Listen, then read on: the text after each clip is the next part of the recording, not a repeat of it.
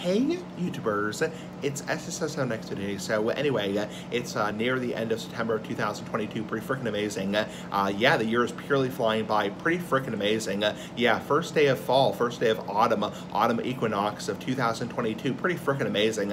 That is purely freaking amazing. So the year is purely flying by, purely freaking amazing. So anyway, another Pokemon topic. So anyway, I want to talk right now essentially good AI, and specifically good AI with first generation.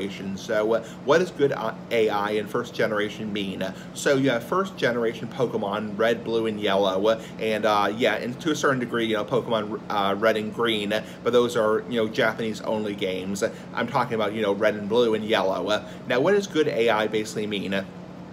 Basically, there are certain trainers in the Pokemon game, both, I believe, regular trainers as well as bosses, such as your rival, such as the Elite Four, such as gym leaders, who have what's called good AI. Now, this information, I actually learned this information from another YouTuber. His name is J-Rose, and big shout out to J-Rose.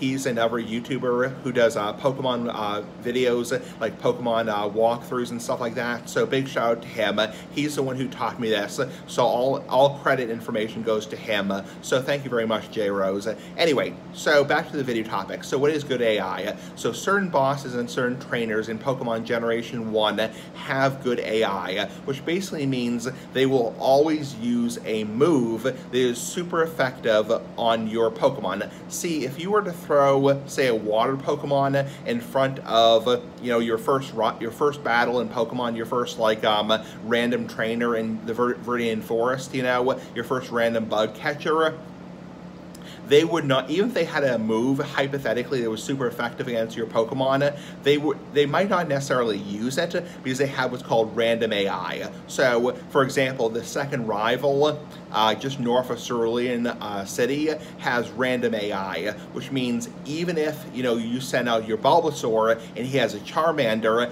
he's not necessarily going to use Ember because the AI is random. Unlike Misty, for example, Misty, who is a little bit pissed, you know, or pissed off, you know, just being silly. So I'm just being silly about that part. She's not really pissed off. Misty's a cool character, you know, in Pokemon, so just being silly about that. She's not actually, you know, pissed off or pissy. So anyway, so basically, Misty has good AI. So for example, if you were to send out a Charmander, she would always use a water move on your Charmander. Now, where the AI gets interesting, you know, quote unquote interesting, and yes, I was just being silly about the piss part with Misty. So anyway, yeah, where the AI gets interesting is, say you are battling against Lance in the Elite Four, and Lance also has good AI. Lance, Lorelie or Lorelei, and the champion has good AI.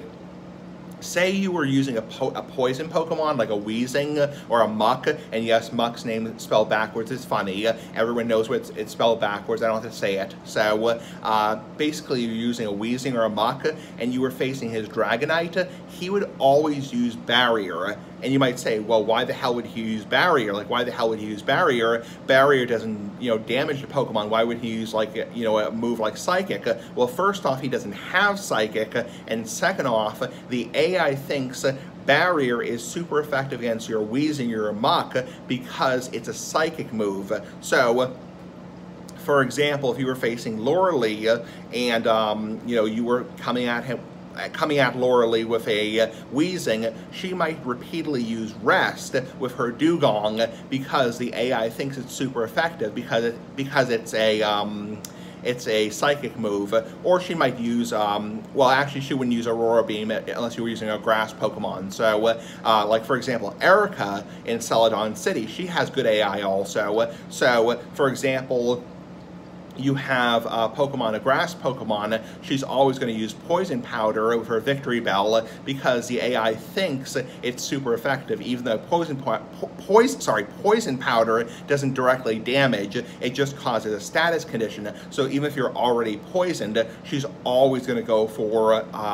poison powder over and over and over again, even if you're already poisoned for 16 turns. Well, not that much, but you get the freaking point. So, same thing as the rival after Giovanni, you know, the last normal rival battle, he has good AI also. So if you have a poison Pokemon like a Muk or a Weezing or a Venomoth, or is Venomoth poison? Yeah, Venomoth is poison.